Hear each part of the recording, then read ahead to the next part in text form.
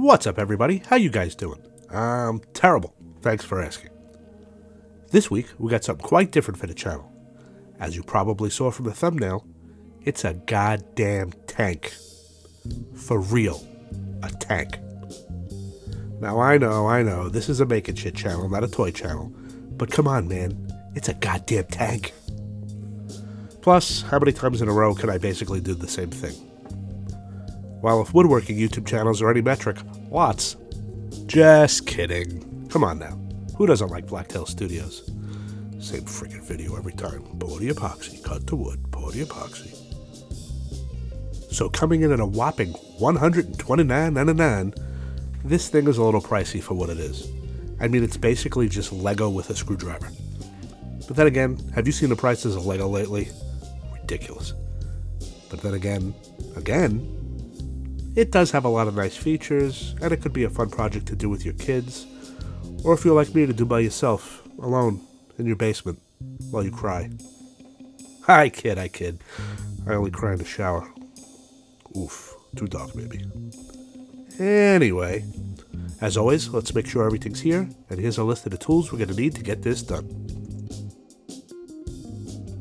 So that 4-way is just like a tire iron, except you're just holding the nut in place with it, while you tighten it down with the Phillips head.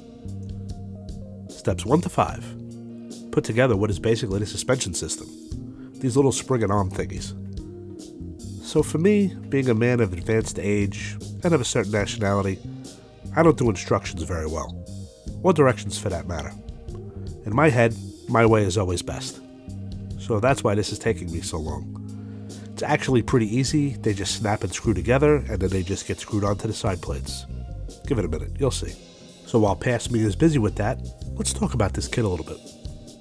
I have to admit this thing was packaged really well. All the parts came in their own little baggies, which are numbered, and the numbers corresponded directly with the directions. So just like Legos. Plus one shit. As for the instructions, they too are pretty solid. Any mistakes made were user error. Really, my only issue with this was the size of the instructions. I get one side as the track, which if I'm honest is too small to be of any use, and on the flip side, literally, are the instructions, which are way too big. You're going to see me folding and unfolding them a lot. You know, if you're going to steal from Lego, do it correctly. Make the instructions a booklet, and then you could have made the track a tile system, and expandable. And if you're thinking, well, there's probably a link to their website. You're right, there is. But guess what? It's just a picture of this. Kinda stupid. But what do I know? I'm no toy designer. But what I do know is, mine is half a shit. So with the suspension done, let's move on to steps 6 through 8. The drive motors and the wheels. These motors seem pretty heavy duty, and at $130 they better be. These are geared motors, so I guess this thing doesn't have variable speed. We'll save the deduction for later.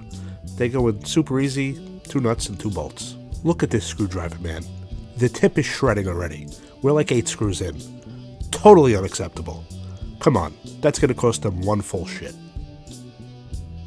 Next to the shaft adapters. These are so we can mount the drive gear, or drive wheel as they call it, to the motor. Again, super easy, barely an inconvenience. It slides over the motor, and then the 2 set screws hold it on. Now, remember what I said about user error? Well, here is one instance. The screw head side of the nut and the bolt combo should have been reversed. That's why it's hitting the set screws. The nuts are taller than the heads. In the picture, it is the right way, so this one's on me. Stupid genetics. Anyway, flip them and all set. But still, that's some narrow clearance. It's less than a millimeter. As for the drive gears, same deal. They slide over the newly installed shaft adapters and screw down to it. Hey, don't laugh at how long it took me to get that screw in that hole. You'll be old one day too. You know what's great about filming with a GoPro? Absolutely nothing. The best part is when it overheats in a 65-degree basement for no reason, with no warning. I was going to go on a whole rant about how GoPro has gone down the drain, they're overpriced, the app just sucks, and shit like this. But you know what? They've always sucked. There was just no other options. Anyway, enjoy the side angle for once.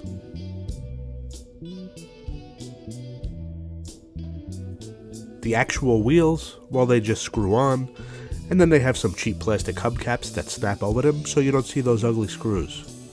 That are recessed anyway. I don't know, maybe don't put the hubcaps in the bag and give us a decent screwdriver. Just saying. Funny, I guess I gave up on their screwdriver somewhere back there and didn't realize it, so I'm using old blue.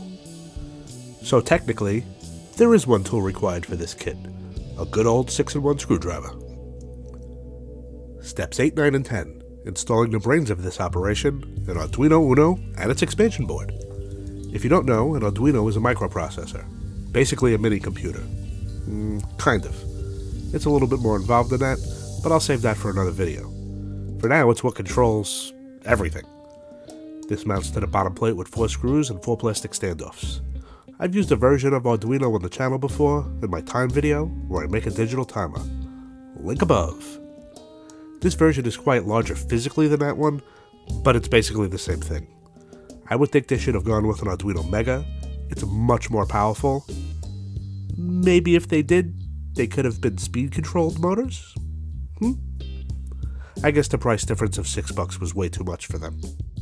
After that comes the accelerometer board. This pushes into the expansion board with 8 pins, male on this board, female on the expansion board. Then 2 screws and a standoff secure it. And it is pretty rigid. And this board's purpose, in case you were wondering, or just curious, is to let the Arduino know if the tank is actually moving, and which way it's moving. Now the expansion board is where we're going to hook up all of our cables, batteries, motors and stuff. This too pushes into the Arduino with pins, though it's a hell of a lot more. And the connection is also really tight. I guess that's why there's no standoffs and screws for this one. It's really not needed. Steps 11 and 12, the battery box and a line tracking board. Now we all know what a battery box is. It's a box with batteries in it. It's secured with 2 screws. As for the line tracking chip, well, I'm going to go out on a limb here and say it tracks the black line on the opposite side of the instructions. As for how it works, well, there's 3 sets of infrared LEDs with IR receivers pointed at the ground. The infrared LEDs shine over where the tank is driving, and since black will absorb most of the infrared light, this is what the middle set is looking for, less reflected IR light. And as long as the left and right sets see most of the reflected lights, the Arduino knows that the tank is on the right path. I think that's about as simple as I can make it, with it still making sense. And it mounts to the bottom plate with 4 screws and 4 standoffs. Easy peasy. Step 13, the camera bracket and its servo motors. Man, those are some small screws right there. Maybe this thing should have come with a precision screwdriver to put these in. But, you know, that might have cost another 30 cents. Oh, wait a minute. I understand now. The screwdriver is supposed to shred. This way, by the time you get to these small screws, the tip is the right size. That's frickin' ingenious, man. Yeah, minus another quart of shit for no included precision screwdriver. Honestly, putting this assembly together had to be the most challenging part of the build. Why, you ask? Well, let me tell you. 1. The aforementioned micro screws. Seriously, did they have to be that small? I doubt it. 2. This has to be the cheapest plastic I have ever had the privilege of touching. And yes, I say privilege because it's not often you find something this cheap. 3. Look, servo motors are servo motors. This type, just hit it with a little pulse of power, and they move it a step in the direction you ask it to.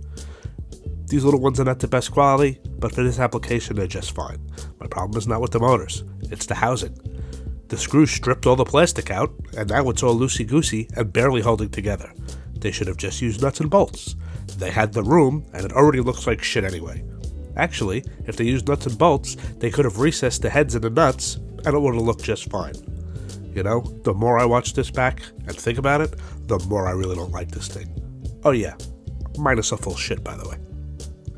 So what I was doing back there with it powered up is making sure the motor was 100% calibrated. They recommend this in the instructions. It's just making sure the motor is all the way to one side. So we can skip step 14.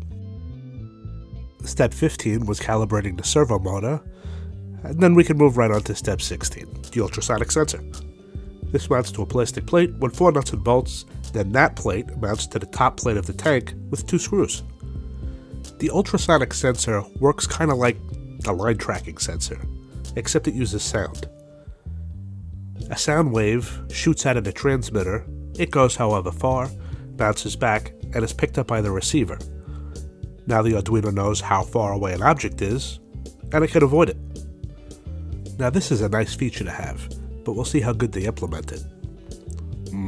That's some good foreshadowing right there. Step 17, the camera module. That's a good looking module right there. And I'm pretty sure that's where they're hiding the Wi-Fi and the Bluetooth, because that Uno sure don't have them. This mounts to a plate with 4 screws and 2 standoffs, and then it just clips to that piece of shit assembly. As for the camera, it's got a 2K resolution, so honestly, not too bad. Do we really need 4K on this? Now for the rest of the steps, well, it's just putting on the side panels and hooking up the wires. It's 2 screws for each panel, nice and easy, and the wires are pretty idiot-proof, meaning they're all marked on the board, so no worries there. It also comes with a micro USB and whatever the old printer one is called. Oh, look what I just found. The precision screwdriver. Fine, you can have back that cord of shit. Those USB cables, one is for the battery pack to charge it, that's the micro one, and the other is for the Uno. Why the Uno still has giant USB connectors in 2025? I can't tell you.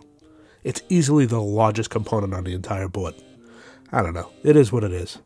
The cables all around are pretty high quality, even the ones for the breakout boards, but man, those USB ones are short, 20 inches to be exact. I hope your charger or computer is very close. Oh yeah, and the camera mounts to the top with 4 screws. Lastly, we have the tracks. So while I let you guys watch past me fight with this thing, for what took way more time than I'm willing to admit, here's the part where I ask you, in my best YouTube voice, hey, if you like what I'm doing and you want to see more content like this, hit that like and subscribe button, and please leave a comment down below. Sorry, YouTube makes us do that. I can't help it. It's like some kind of law or something. Now, with that out of the way, and I've got a minute or 20, those frickin' tracks, man. Let me shoot the shit with you. You know, I don't know what happened with that last video. I personally thought it was a pretty good one. But no one watched. It was weird. I mean, I'm not bragging, but I get quite a bit of views on this channel. Like between 500 to 1,000 on most videos. Come on, that's like more than CNN gets most nights. What? Their 500 means 500,000? Yeah. No. Yeah. Really? I swear. CNN? Yeah, CNN. Really? Of course, really. What do you think? How do you think they say business? Well, okay, I guess I'll stop breaking it. Really? CNN? I mean, wow. Close this. All kidding aside, anyone out there in YouTube land have any advice? Like, what do you folks want to see? I mean, I know this stuff is kind of niche, but come on, we could do better than that. Let me be real here for a minute. I never really had high hopes for the channel. I never expected it to do like My Mate Vince numbers. Honestly, I really just do it for fun. I mean, I'm doing this stuff anyway, why not film it? All I really want out of it is for companies to send me free shit. You know, for reviews. You know, a soldering station here, an oscilloscope there. I don't ask much. I don't know, maybe I'm being impatient. We'll see how this one does. It's a little different. Hey, as long as a couple of people watch and enjoy it, I'm cool. Anyway, so like 20 minutes later, I figured out that removing the sprocket was the best way to get the tracks on. It would have been nice if they would have put that in the instructions. Maybe I was doing something wrong. I doubt it. No minuses for that though. They have way more issues coming up. So look at that. Assembly complete. Only 14 minutes. Nice. Okay, so the code is already on the Uno, so let's give it a try. Forwards, backwards, left and right. All looking good. Nice job. Now comes the part where you have to download their app and have all your data stolen on behalf of the CCP. I'm kidding. Relax. The CIA already has it. Actually, I think I had to run through it once or twice. Oh, look at that. Camera's up. Oh, look. Everything's working. Moving back and forth, up and down. So far, so good. Let's take this thing outside and see if it really works. So this is the included remote. It just sucks. It has buttons for the control, which are not great. You can't turn it on the fly. Well, maybe if you use two hands. And if the audio receiver is facing away from you, it can't see it. It should have been put on the top, but what do I know? The app, on the other hand, is pretty functional. It has a joystick, as you can see. And let's be honest, the camera is pretty bad. I don't know if it's the transmission rate, but that is definitely not HD. As for the driving, it's okay, it handles fine. It turns on a dime. Again, I wish you could control the speed. Weirdly enough, there is a speed option in the upper right, but it doesn't do anything. Maybe if you dive into the code, it'll work. Something to look into. For you. I ain't doing it. I got other shit to make. And the obstacle avoidance out of the box is also okay. It didn't see that hose at all. Larger things, it's fine. Again, I'm sure that's adjustable in the code.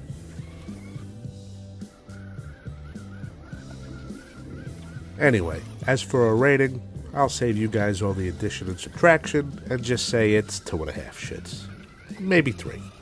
If it wasn't for all the extras you get on the website, it would have been a 1.5. Is it the worst toy? No. Is it worth the price? Maybe. The expandability factor is super nice, and it may get you, or whoever you're going to gift it to, into electronics and coding. So, yeah, it's a middler toy that most are going to put together in a night, play with it for a day or two, and then forget about it until they find it in the attic in 30 years and go, oh, I remember. But that's me. What do you guys think? Is it worth the money? Would you try your hand at some coding and add something to it? Let me know in the comments below. And with that, I'm out of here. Here's some sexy B-roll, and as always, thanks for watching.